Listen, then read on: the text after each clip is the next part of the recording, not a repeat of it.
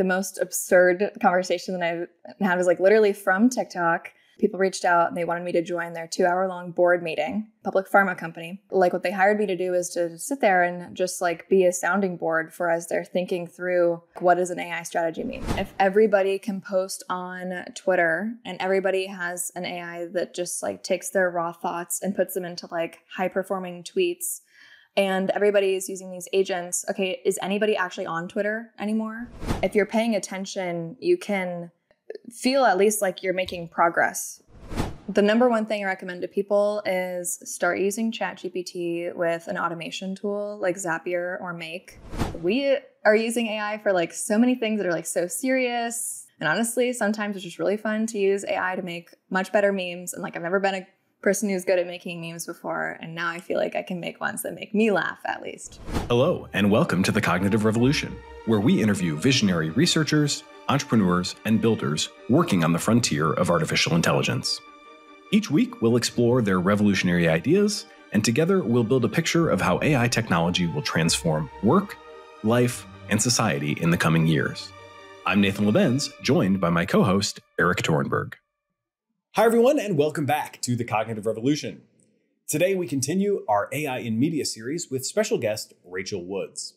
Rachel was previously a data scientist at Meta, where she worked on AI systems that support the small business advertising platform. And she was also the founder of Vinebase, an e-commerce and marketing platform focused on small vineyards, which she sold to Corksy in 2022. Today, Rachel is the founder of the AI Exchange and best known for her Twitter and especially her TikTok profile, where she creates roughly one video per day to help people keep up with and understand all the latest AI news. She also dispenses practical advice for both individuals and companies. The AI Exchange publishes a regular newsletter, which you can subscribe to at news.theaiexchange.com, and she provides additional resources, community, and even optional consulting services for subscribers. Rachel and I talked about the kind of audience she is reaching, just how quickly people are waking up to the opportunity of AI, how many companies that didn't have AI in their 2023 plans are now scrambling to adapt, how she tries to consult with and guide those companies forward, and lots more. I hope you enjoy this delightful conversation with Rachel Woods. Rachel Woods, welcome to the Cognitive Revolution. Thank you. Thanks so much for having me. Yeah, I'm excited to talk to you. I think you have staked out a really interesting position for yourself as a sort of very smart and plugged in AI influencer, popularizer, educator. So I'd love to start off by just asking you a little bit about like how you conceive of the role that you're playing and who your audience is and how you decided to do this in such an opportune time. Yeah, so a little bit of luck and foresight, I think, is kind of the moral of my story in this space. So I actually started my TikTok account November 1st, which if you think back to the timing of that, before the whole world cared about ChatGPT, it's almost comical that was like, the month before everything imploded or exploded, however you want to think about it. But yeah, I mean, so my story is I was a data scientist before, and then I founded a venture-backed startup in the e-commerce space where we were actually using GPT-3 a bunch in that product. And after kind of that experience and seeing the impact that large language models were having on what we were building, I was like, okay, the world like maybe doesn't care yet, but the world needs to know that AI can do this crazy thing where it writes for you. And that ended up being like that plus a little bit of a joke of like, I'm going to go be a TikTok influencer was the impetus to go start a TikTok account. Yeah, I mean, it's just been a crazy journey since then. So now you're reaching regularly something like 100,000 people a day. And obviously there's, spikes on top of that on TikTok. What is the state of the public, the broad public right now who just like comes across your videos? I'm so deep down the rabbit hole myself, and I think probably most of our listeners are, that I, sometimes find it's like easy to lose touch with what somebody who's cruising TikTok and like sees one of your videos for the first time, might be predisposed to think. Yeah, I mean, a lot of people are surprised when I tell them my stats. So myself included, like I feel like I originally thought that TikTok was a lot of young people doing dances or like funny memes. But 90% of my audience is over the age of 25 and 50% is over the age of 35. And they're predominantly US based. And then I have the really fun privilege of people reach out to me and like book time with me and want to talk. And so I've found out that they're mostly business leaders, professionals, founders, and engineers, literally like on TikTok nights and weekends, like listening and learning about AI. And then funny enough, sharing my TikToks in their company's Slack channels, which I just like sit back for a minute and like think about like being at work and just seeing like a stream of TikToks about AI in your Slack. It's pretty funny. But yeah, I mean, like, I know we're in the AI bubble. I mean, I'm very active on Twitter too, but one thing that's been truly like amazing over the last 3, 4, 5 months has just been like the pure like mainstream, especially business explosion and interest in AI. You know, I'm sure you've seen that as well with what you're doing, but it's really there, which has been pretty incredible. Yeah, it seems like I feel like we're in this kind of probably pretty short in between moment where, you know, my joke right now is that I restarted the calendar on the release of GPT-4. So we're now at GPT-4 plus 1 month to the day, I believe. And it's, you know, this huge step change where all of a sudden you're seeing like pretty sophisticated reasoning, not quite breakthrough insight, but, you know, like professional grade reasoning on just a super wide range of things. And yet that's not really deployed almost anywhere at this point. And I have no idea like to what degree people are, again, like outside of the bubble, like aware. Yeah, just to have any concept of whether that's happening or not. Because the messages are so confused, right? Like at the same time, you'll see people saying like it's all hype and, you know, this technology is never going to work. We need a totally different paradigm.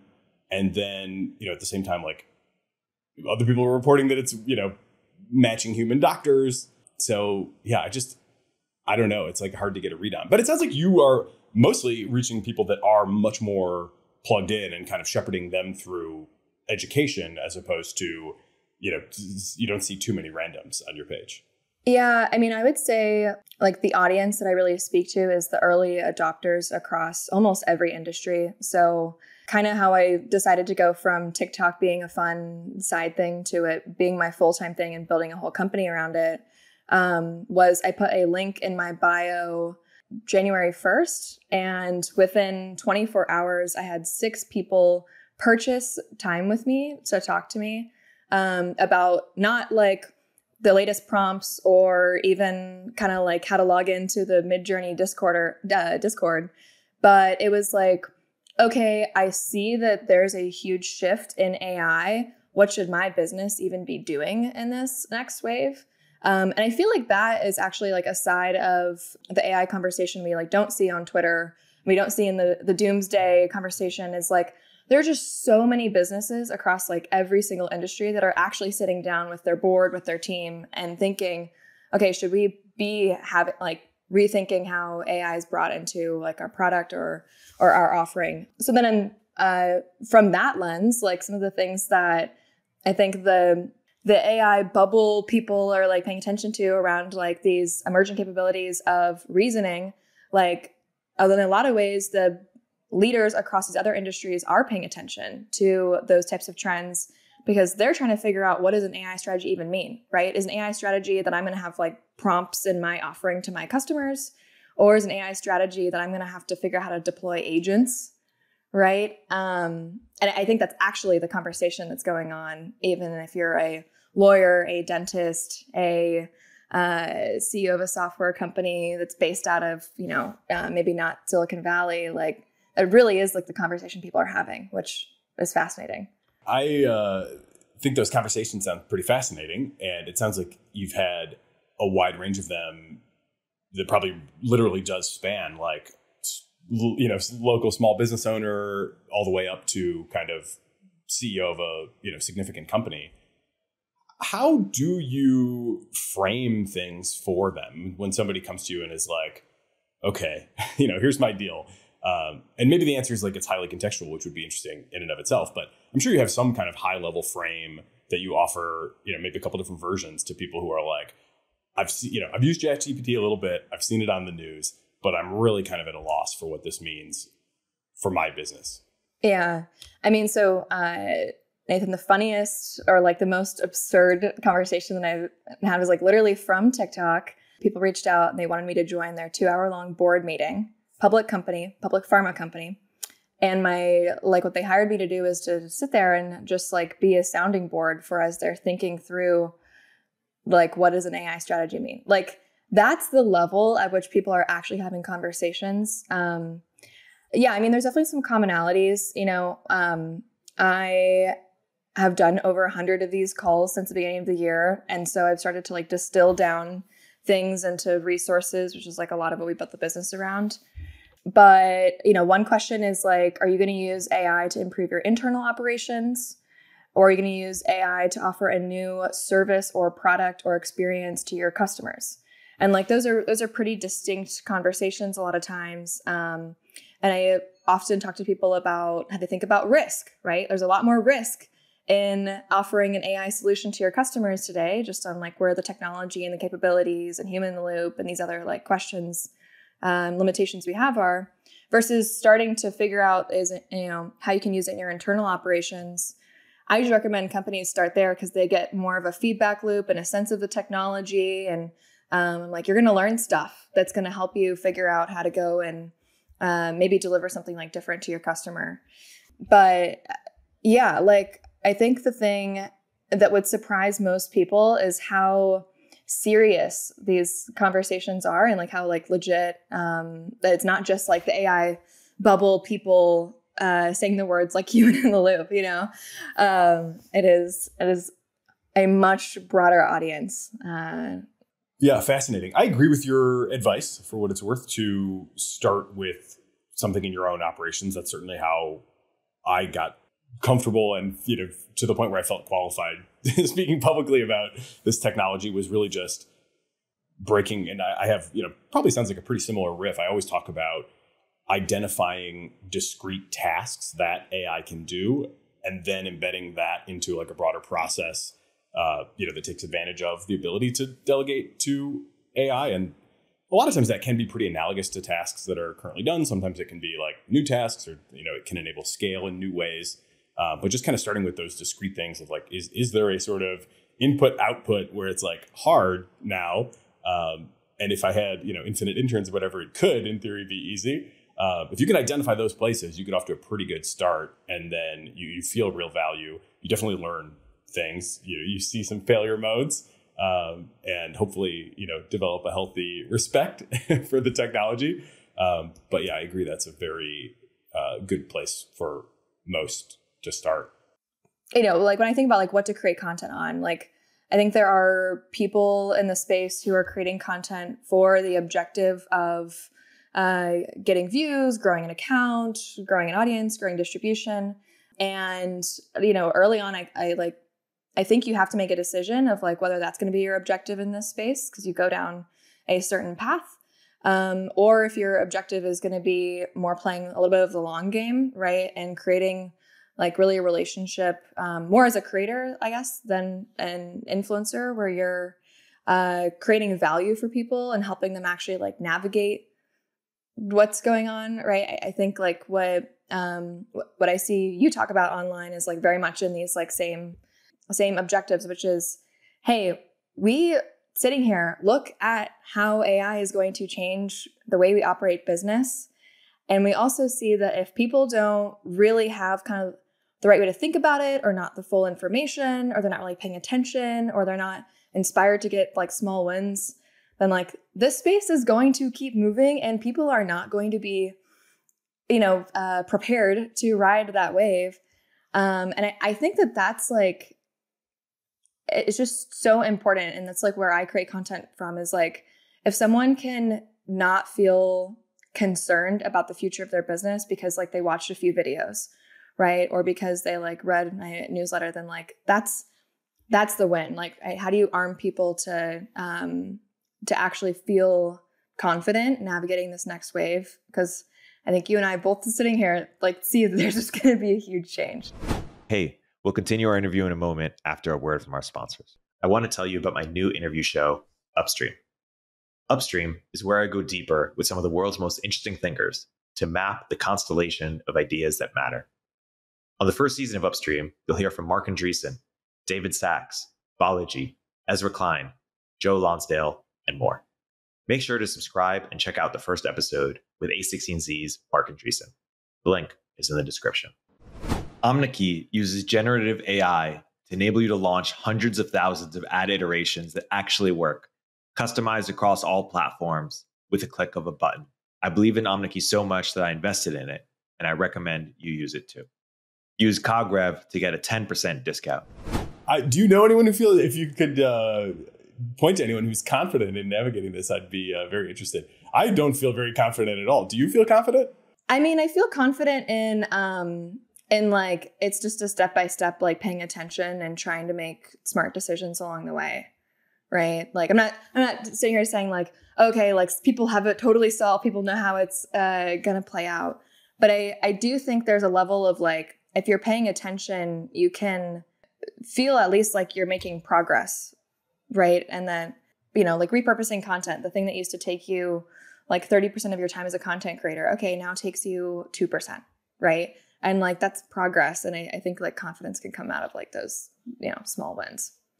Yeah, it's fascinating. I love the space in many ways. And one of the biggest ones is just how much I am constantly learning. I try to target like 50% of my, working time just on kind of understanding what's going on, and probably do fall a bit short of that, but, have to maintain a pretty good amount or, things get stale so quickly.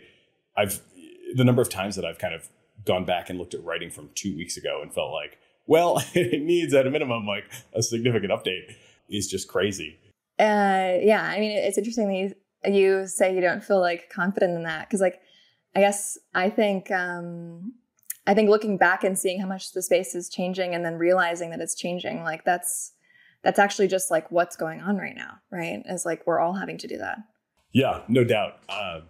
And I like it, but I do also at the same time feel like my ability, I think like I can see maybe 6 months out, with some amount of clarity. And when I, talk to people on the podcast, I'm like, I like apologize for even asking them to envision 2030. Or and occasionally I have asked and they're like, 2030, what are you nuts? Like that's beyond anyone's event horizon. So yeah, I mean, I guess there's different meanings of confidence. I would, I'm with you in that I do feel like I have enough command of the current situation to, at least help people start to get up to speed. But I'm very reluctant to make, any predictions that kind of get beyond 2023 at this point. I would totally agree. Yeah. So what is going back to the kind of board level conversations or, where you're interacting with companies as a strategic advisor, I'm kind of keeping in mind this, large pharma company type example.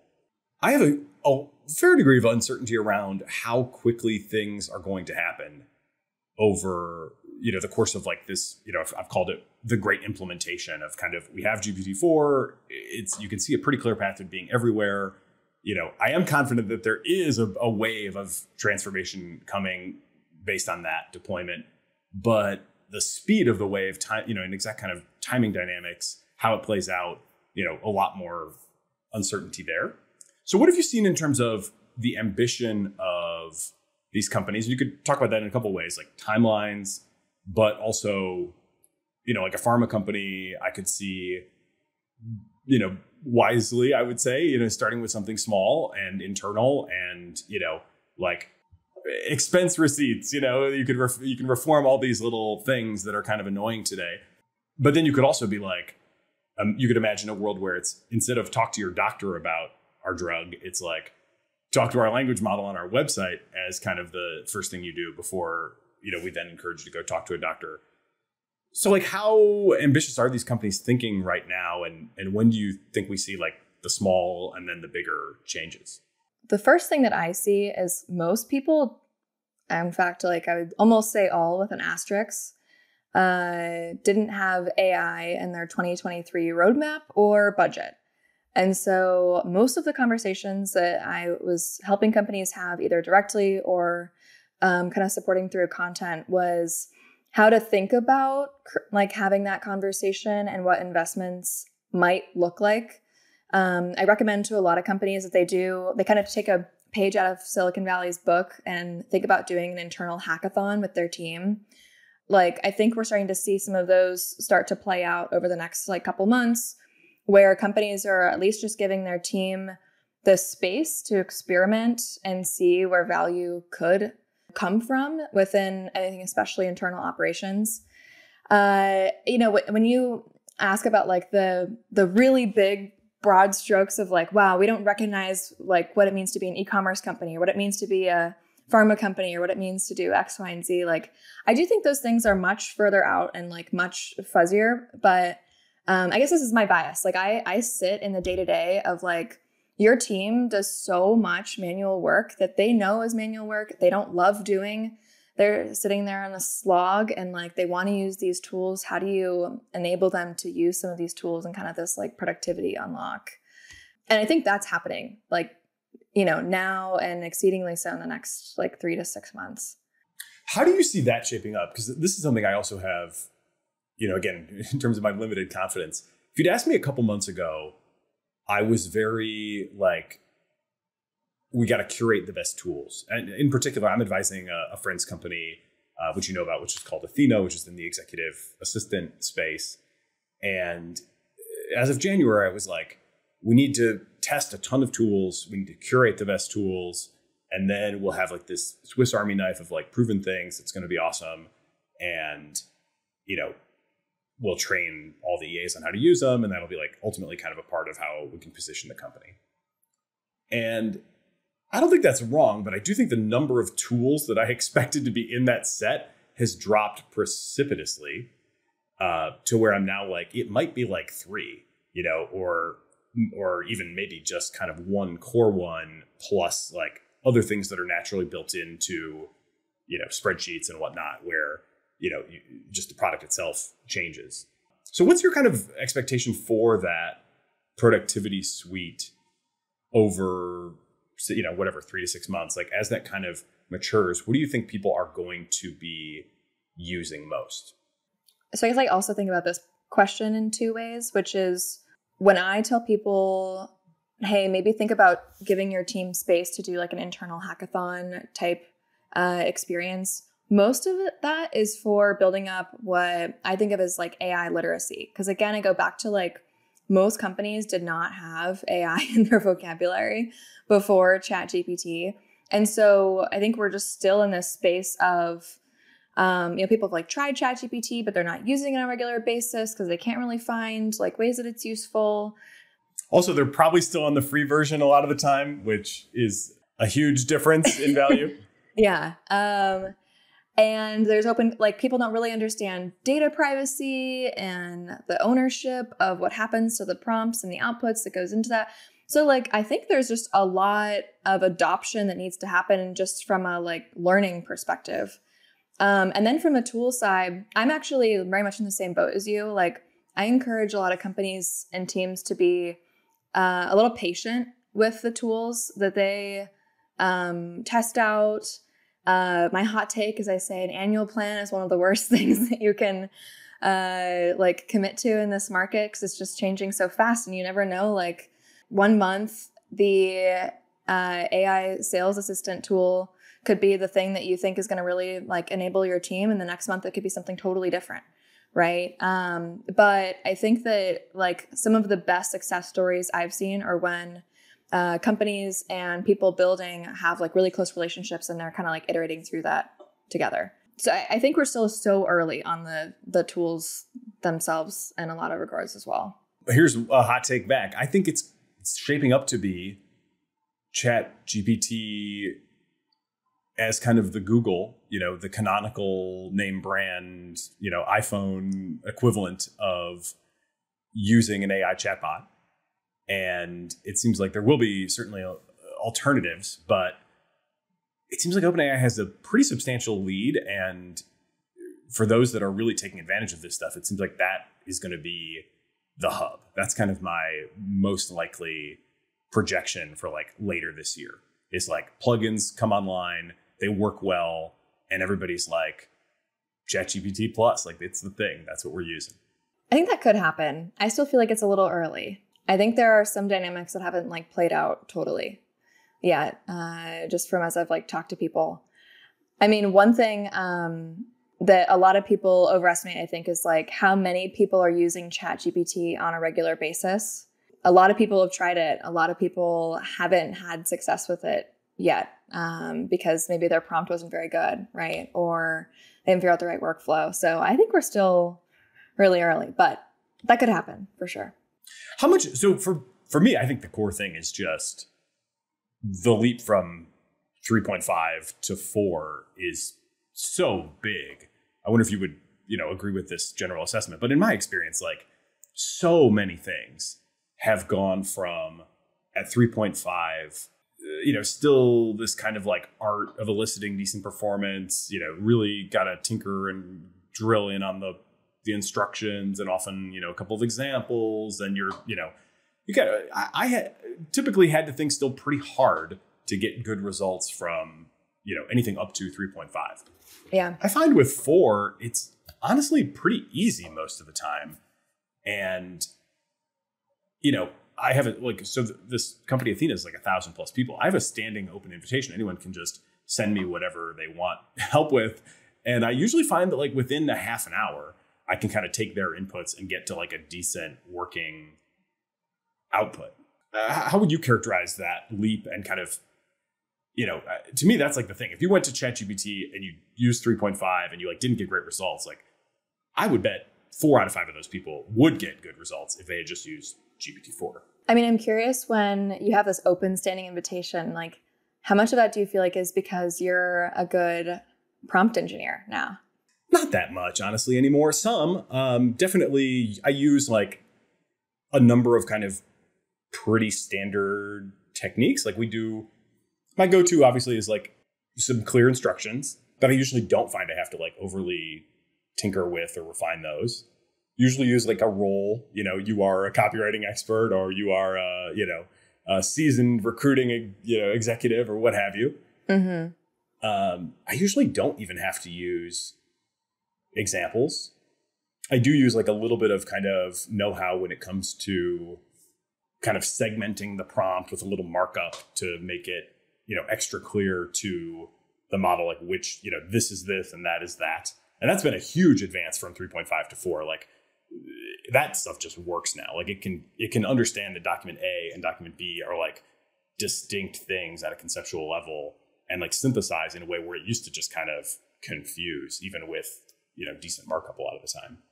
So honestly, I don't know. I think like maybe I underestimate how hard it is to catch up, but I feel like I can communicate this stuff in like not a long time, and usually do. Like usually when I get done with a half hour call, like they have a working thing and they feel like they can continue to elaborate it from there if they want to. That's where I feel like we're just still so early, because like the techniques that you're describing, I think we're still at a very, very small percentage of like the workforce or companies that even know about those. And not for a lack of like interest, but just it's, I think there's a bubble in the fact that like we're in AI all the time. We're thinking about it all the time, right? When I talk to businesses that are definitely paying attention to AI, but like they run an e-commerce business, like their day-to-day is not saying they're thinking about like, oh, does GPT-4 like recognize Markdown better now? And I think we're going to get there, but yeah, it still feels extremely, extremely early in kind of the widespread adoption. And while I agree for like my use cases, I feel like 3.5 and 4, I even find myself like thinking like, how hard is this task? Okay, I should use 4 for it versus 3.5.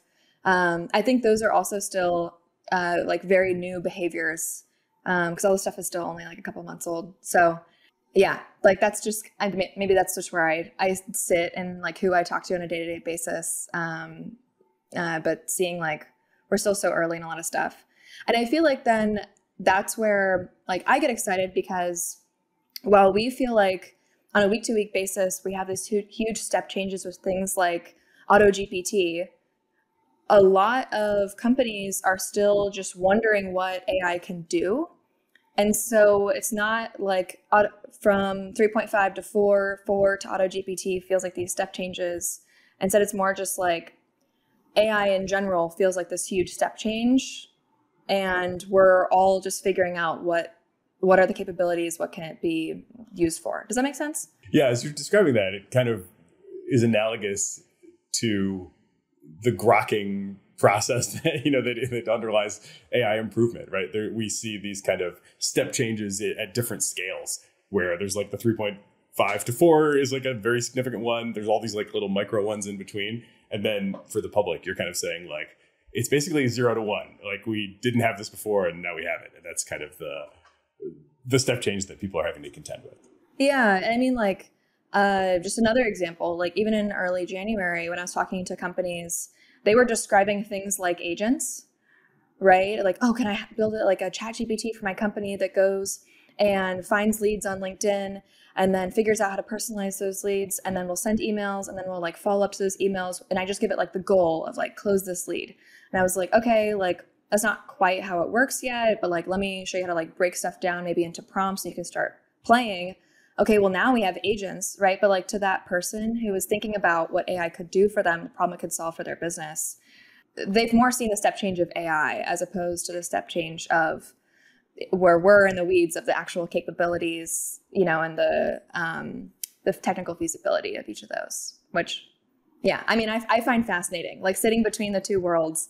They're sometimes very different, and I find that really fun. Yeah, I agree. I think it's a fascinating perspective that you have and kind of nexus point that you sit at. I didn't realize how much kind of higher level corporate consulting you've been doing, but I think that is a fascinating space right now. Do you run into it's interesting, right? You're, as I understand you, an individual, and I know you have the business as well, but like you show up for me, with your face and like your personality on TikTok and Twitter as well. But I do love the TikTok feed. In fact, you're one of maybe 10 or so TikTok AI creators of various sorts that we have curated a list for the EAs at Athena, because we're just like, you guys are collectively and even individually, but certainly collectively, like creating much more content and keeping folks much more up to date than we possibly can internally.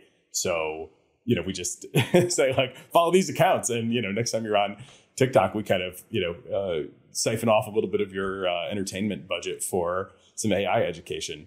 I think that's honestly a strategy I'd recommend to a lot of companies as well. It's just kind of sharing like good sources. Yeah. I mean, like literally hundreds of short videos of digestible AI content on my TikTok, not even to mention like, yeah, there are a lot of really talented creators on there. So it is a huge resource. Do you run into like Bain? Like, do you get toward, public companies, board meetings, sounds like you'd be to some degree overlapping with like a much different kind of consultant. And I wonder what you've seen or heard about how they are approaching the market. So I guess taking a step back, I was a research data scientist at Meta. So like I worked on like some stuff with embeddings there, like ranking infra, a lot of stuff that now I'm like, wow, those were like fun projects for like having kind of a lens and a take on like what's going on. And then between then and now, I built a like e-commerce, like venture-backed startup. And so I had the whole experience of like, okay, when you're trying to get something off the ground, like how much, a labor of love and a ton of operations that frankly, like AI can really help with, like that is. And so I've really found my sweet spot and who I love talking to and helping are those like, startups, mid-sized companies who are the ones who didn't have AI in their vocabulary very strongly last year and now are thinking through like, what do I do next? I think like there's excellent coverage at the very top of the market, the Fortune 500s, the Fortune 100s.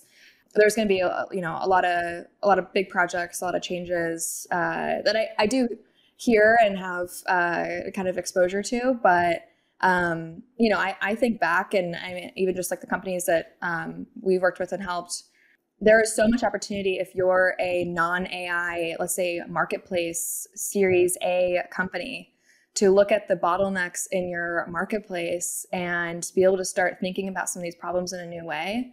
And so, yeah, that's like the space that I've had a lot of fun working with people. What are the common misconceptions that people have? And, do you find that people, as they're new to this, like are generally optimistic or pessimistic? But I was kind of thinking of more of like a Main Street audience there. And gathering that it's more of still like a Silicon Valley audience, but it's like a non-AI Silicon Valley type audience that you're mostly supporting. One of the interesting misconceptions is when I stated those metrics earlier of like who's actually watching at least my TikTok. Like I think there are other AI TikTok creators who are more talking to the mass professional audience or even the mass consumer audience. Those people are exposed to different things. I sit here and I talk about data privacy because I get asked that question like 20 times a week, right? And people have like real questions that they're trying to navigate. And so that's a lot of the stuff that I spend my time on. So kind of a different type of like influencer, I guess, in the space. Tell me a little bit about how you use AI in your business. Like, what are you finding to be impactful, and how do you anticipate that continuing to evolve? Yeah. So one of the things I tell people that I think makes them feel a little bit better is like, I've tried a ton of stuff and a lot of stuff doesn't work. Like, it's not just you, which I think some people like kind of think that they're the problem. It's like, no, we're just really early on the tech.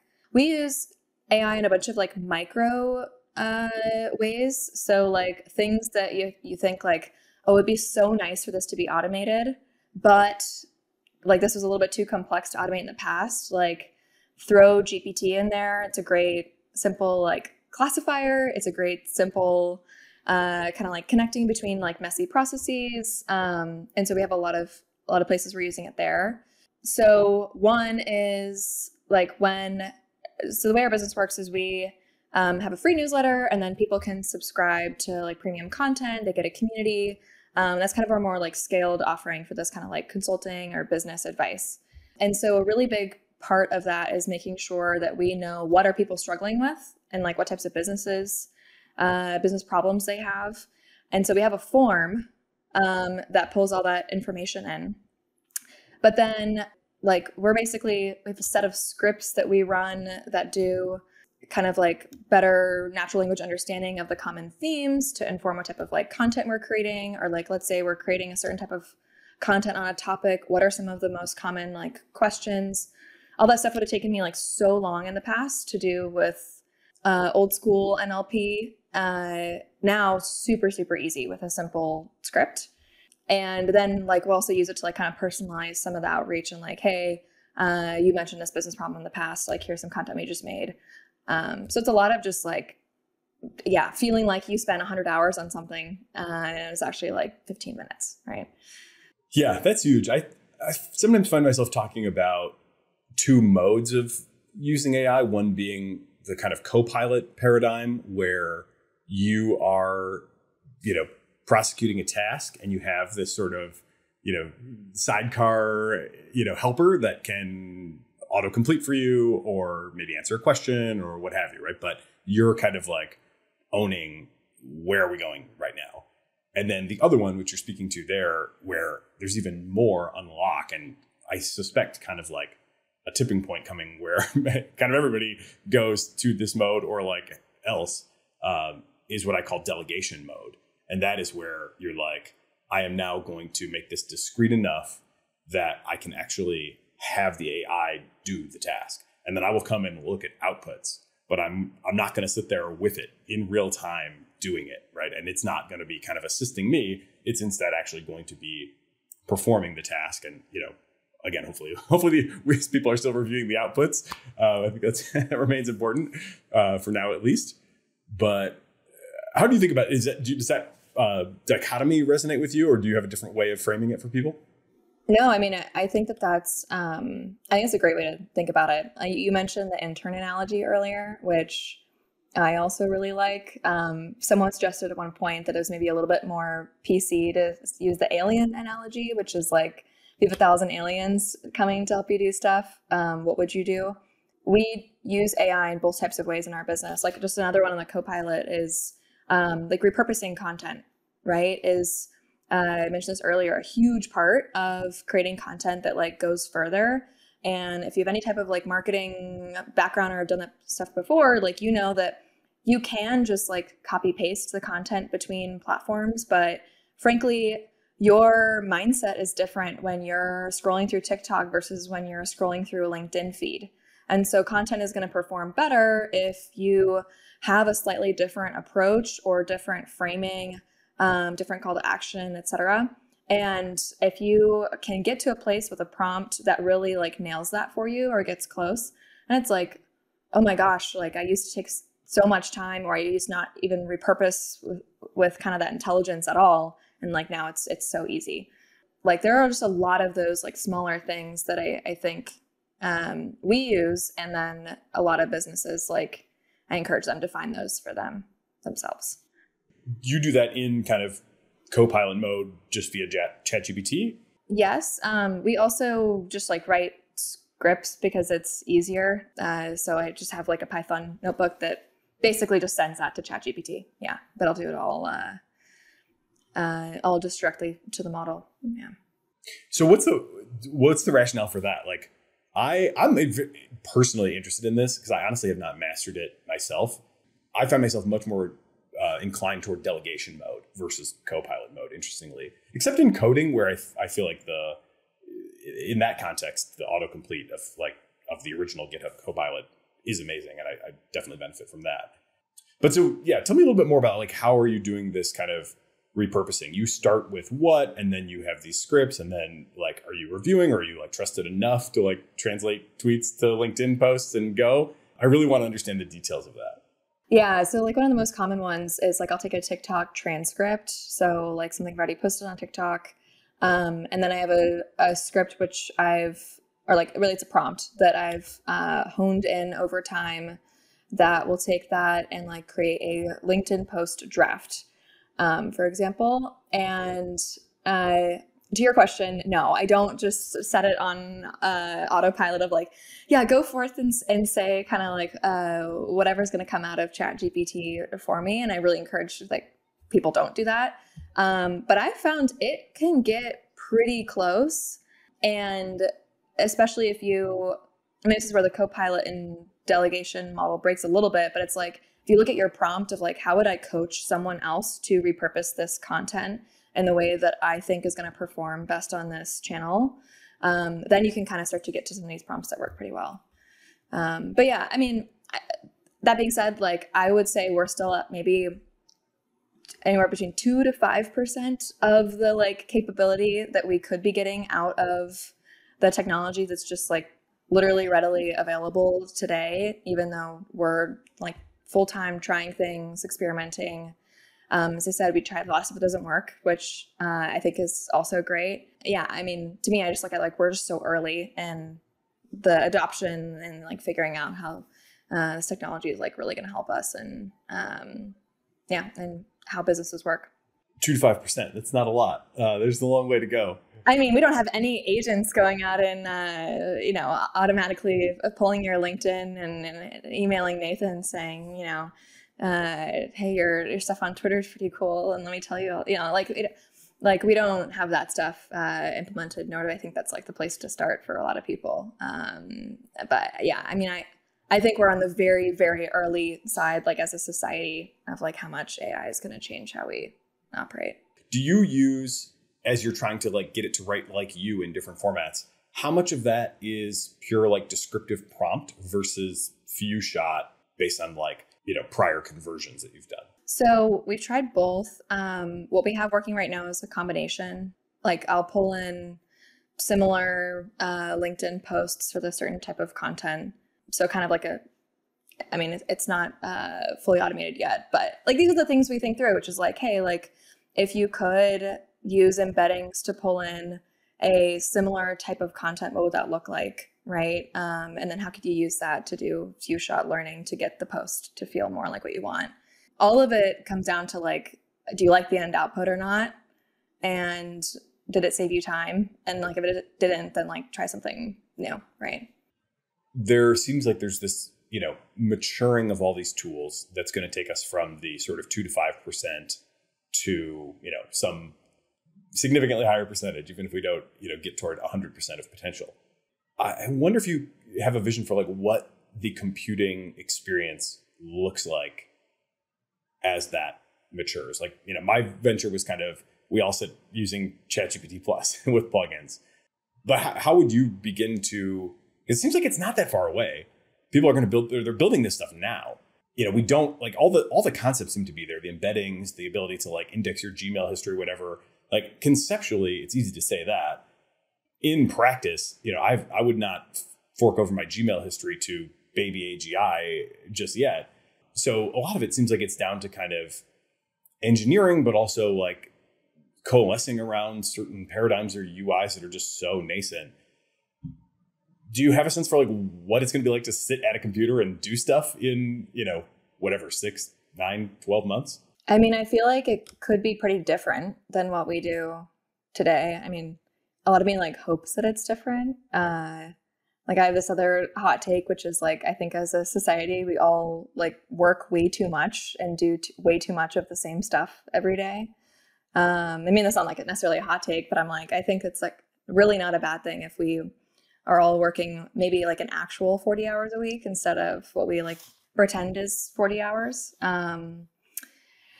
But in terms of like what that looks like, I mean, I don't know, like, I think I understand it like we're still so early and trying to predict what things are going to be, I think is maybe like not the right mindset, or not to like challenge like your way of thinking too much, but it's more like, how do you just like pay attention to like what is changing and what is happening, so that you can see like how certain trends are progressing.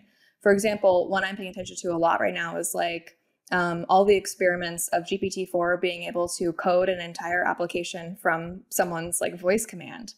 Like that is huge, right? And could have a profound impact on like us having highly personalized software, or a business who has sticky notes next to their like laptop trying to say, okay, like my software doesn't do X, Y, and Z, but like if we do this like hacky thing, it can do this. Okay, well, if the cost of creating like more personalized software or software in general is like dropping a lot, okay, maybe that stuff starts to like, not be problems anymore. Yeah, maybe like long way of saying like I wouldn't plant a flag in the ground and say like we're all going to have ChatGPT plugin marketplace like on our phone and it's going to be the only mega app, right?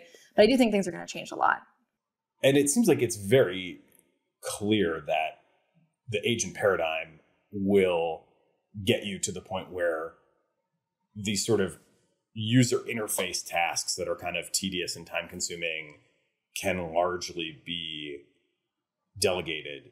Do you want to like come back and watch like sped up, videos of what it did and like find yourself like on the checkout page, like ready to, hit confirm or whatever? Almost like a rewind, except, the AI is doing the thing and you're like rewinding the AI's activity instead of your own.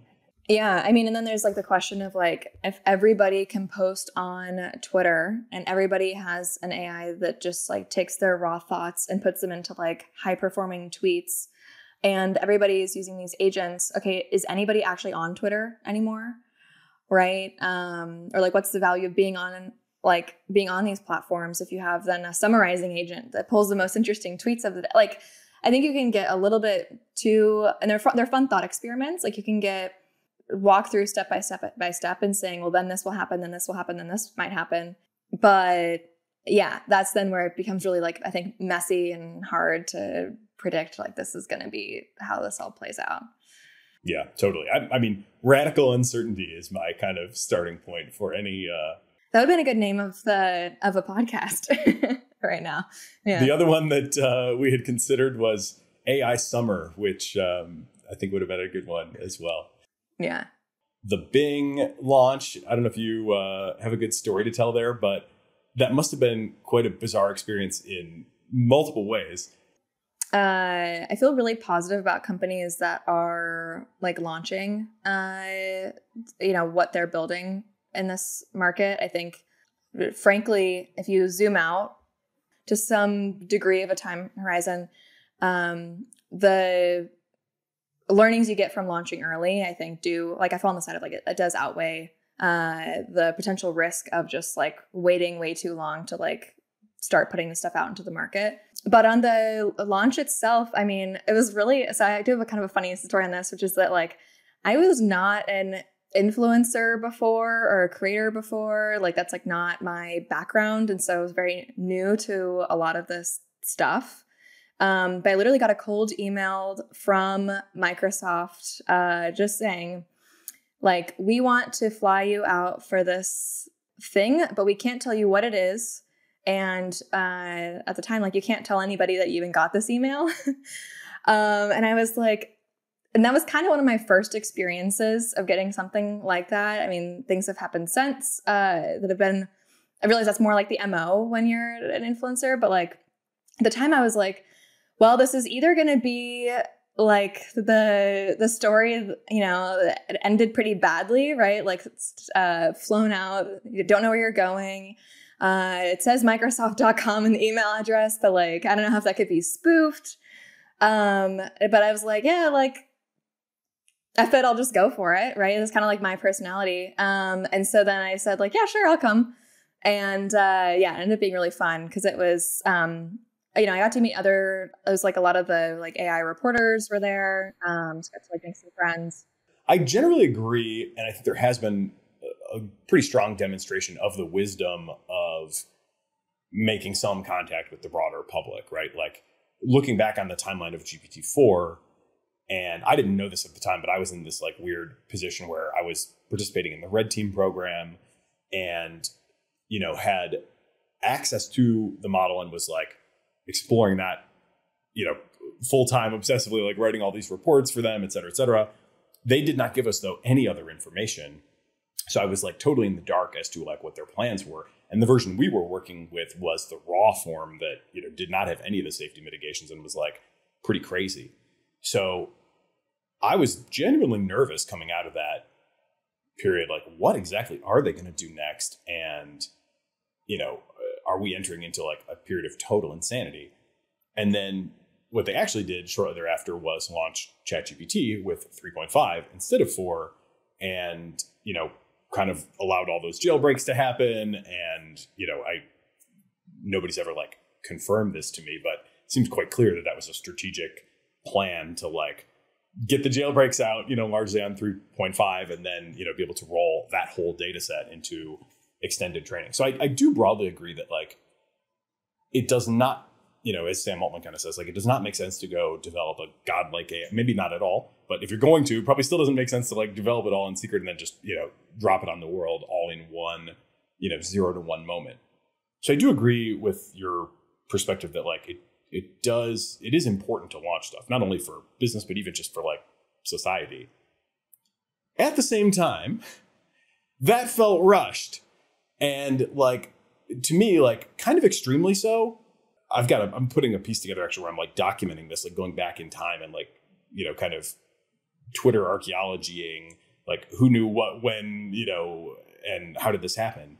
But it seems like they definitely were rushing it. And like kind of at an executive level, I feel like they should do better. You should not release your bot in a stage where it's like actively hostile to users. And, some of those transcripts were like just a simple disagreement, about the date, right? This was not like a jailbreak type phenomenon. I feel like that's, when people try to break the model, I put that in a very different class from like when the model breaks on someone who's just acting earnestly and trying to interact with it. So it felt like super rushed to me. Did you feel like they had things like buttoned up at the time, or did you see a sort of like, because the big worry obviously is the race condition, right? For the people that worry about AI safety long term, and I'm definitely one of them, as enthusiastic as I am. The thing that people worry about most is like, if we get into a race condition, everybody's just cutting corners and whatever, like that's really bad. To me, it feels like that's kind of what happened there. But I wonder what your perspective is, if that like resonates or feels off, given that you flew out and sat in person with them when they did it. Yeah, I just go back to like, I am definitely a proponent of like, you need feedback to learn stuff. I feel like broken record, but I feel like we're so early in a lot of this like technology, what it even means to like red team these products. I would wager we know way more now than we knew 3-4 months ago on some of these teams. Yeah, I completely agree. Like, you should not have a bot that is aggressive to users, or OpenAI has a moderation endpoint. Like, that should be a given, especially if you're launching something high profile. And like, I know there were some launches recently that didn't use that endpoint. Like, that stuff is really important.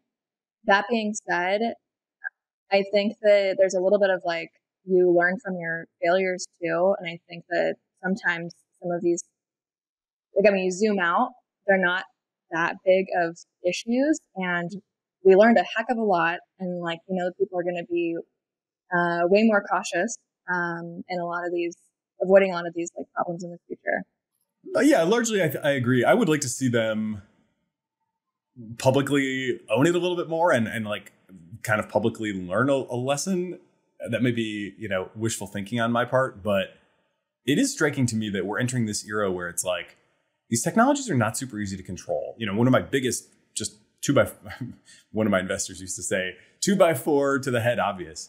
And definitely a 2x4 to the head obvious point that I've, deeply understood through the red teaming and everything else is just the good behavior of this class of large language model definitely does not come, by default.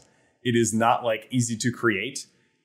They have like a hell of a time, with false positives and false negatives on refusal. And, it's just very far from being a solved problem. And so, yeah, it's not, somebody was going to do something like Sydney at some point and make that mistake.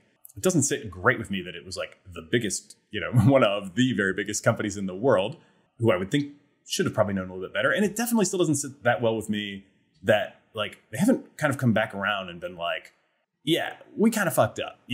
We rushed this thing out, and like, what's the standard going forward? Should I expect this type of behavior from Word in the near future? Or like, is Excel going to be like, intruding into my marriage? I mean, I just think that somebody should probably like at least articulate a standard that they, plan to uphold for themselves. I should also say too, like, I went to that event. I've worked with Google on some stuff. I've worked with Adobe. Like, I'm working like across the space, which I think is another like fun perspective I get to have, right? Which is just being able to see a lot of the stuff, OpenAI that's going on.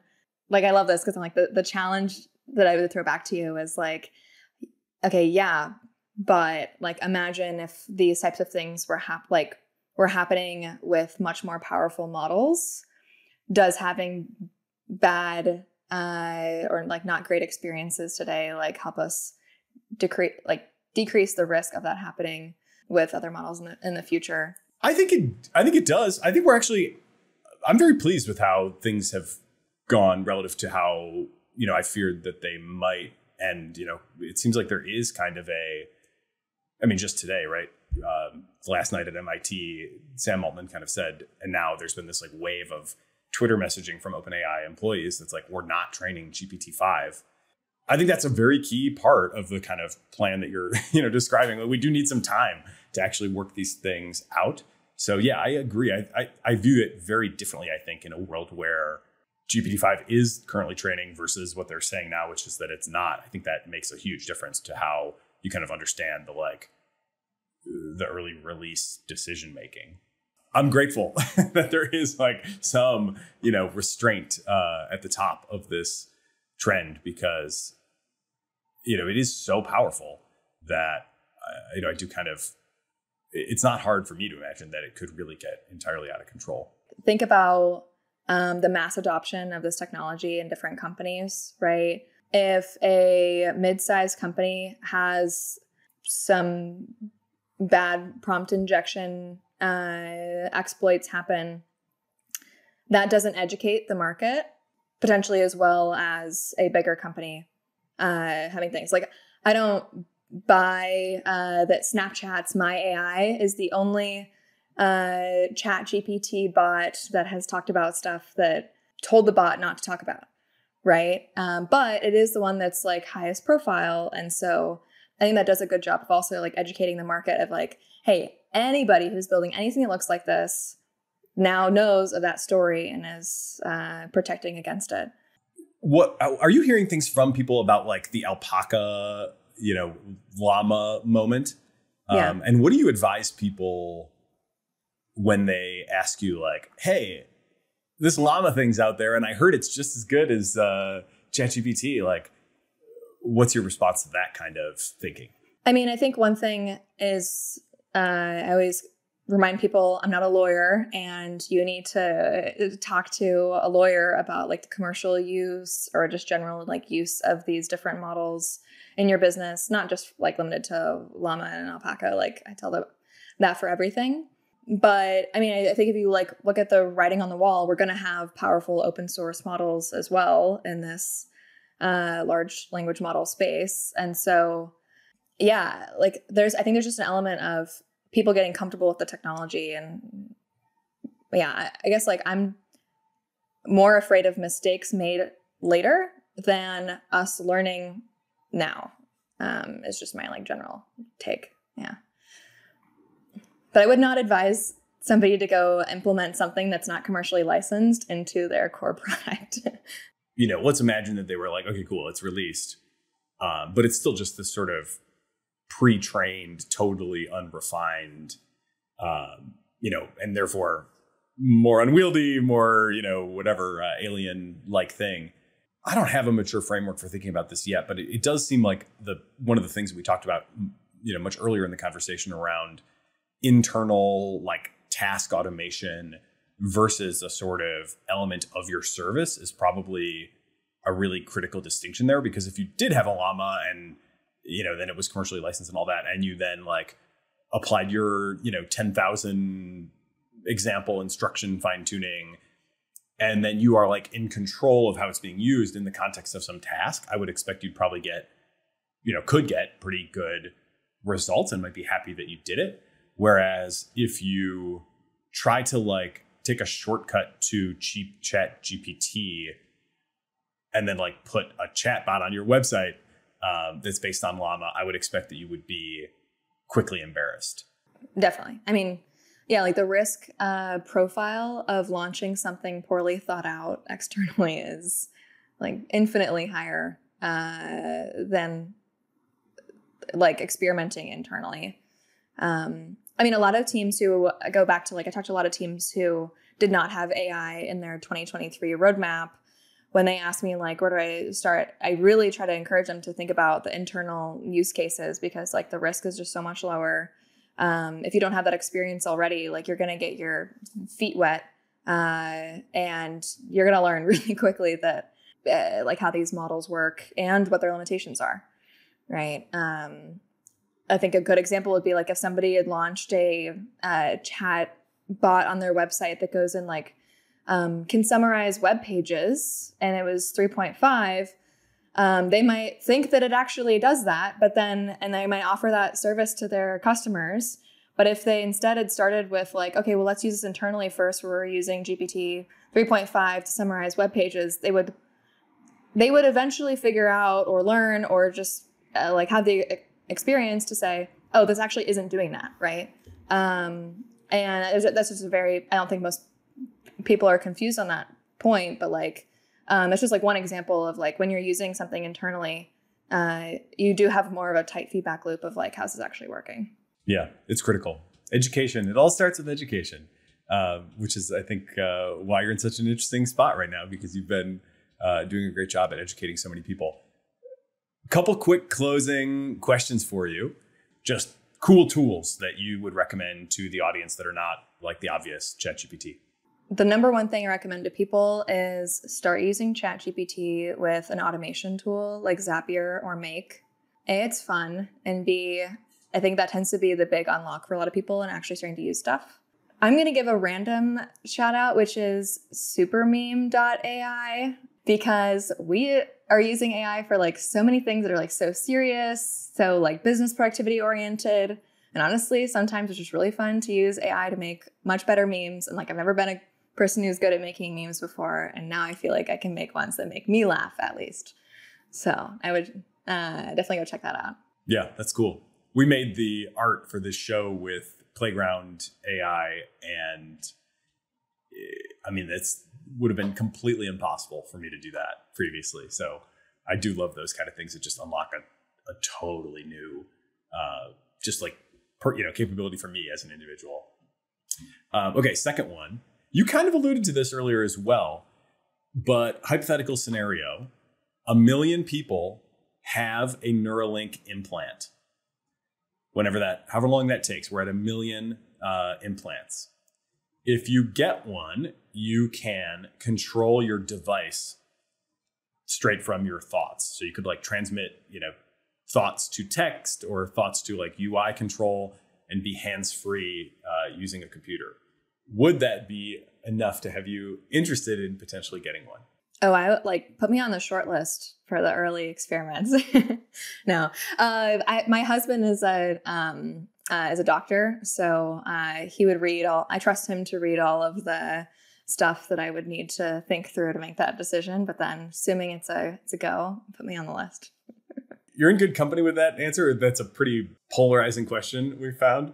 More so than even the tools, where people are more often just like, I don't know, I pretty much just use ChatGPT. If I can, what's your answer? I'm just curious. Oh, I would definitely be open to it. I mean, I think it's a question I think it's revealing about how people think, and I like asking it for that reason. I also think, of course, it's like a way too specific hypothetical, and, the actual answer might be like, by the time that is mature, I already can kind of do that with my like Apple glasses or whatever, just by like twitching my eyes. And that's like comfortable enough that, nobody needs to drill in the skull.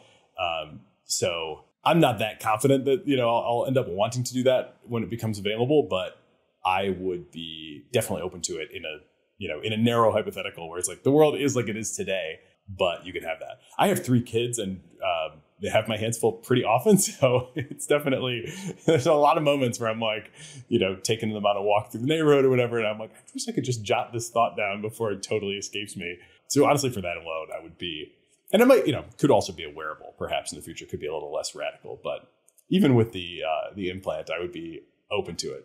I'm like, I already had an advantage. I already wear glasses. So like I could just throw it in the glasses, right? If you listen to Robert Scoble, that's coming, the first version that's coming this year. I don't know. There's a couple of these like stealthy device, AI things that I really don't know much about, but could make a huge splash in the potentially like not too distant future. Okay, last one, just zooming out, big picture, as wide as you kind of can.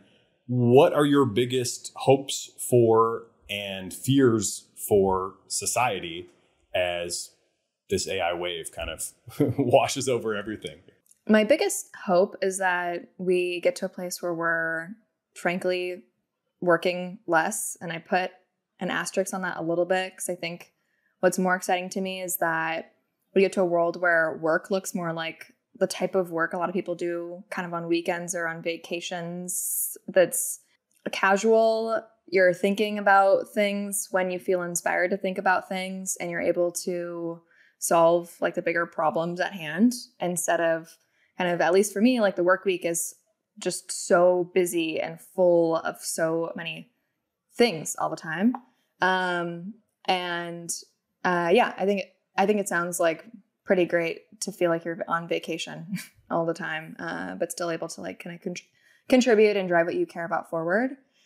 Biggest fear, I think about this a lot, which is a major like motivating factor for how I spend my time, is I think that we want to have a future with diverse businesses, diverse perspectives. And if the way that things play out, only 1% of people are actually adopting this technology, I think that's a worse future than us having broader adoption and continuing to have like competition. And so like what I'm more afraid of is, centralized adoption as opposed to democratized access. Cool. Well, you are doing your part to try to avoid that future. And I really appreciate you taking the time to join us today. Rachel Woods, thank you for being part of the Cognitive Revolution. Thanks for having me. This was fun. Omniki uses generative AI to enable you to launch hundreds of thousands of ad iterations that actually work, customized across all platforms with a click of a button. I believe in Omniki so much that I invested in it, and I recommend you use it too. Use CogRev to get a 10% discount.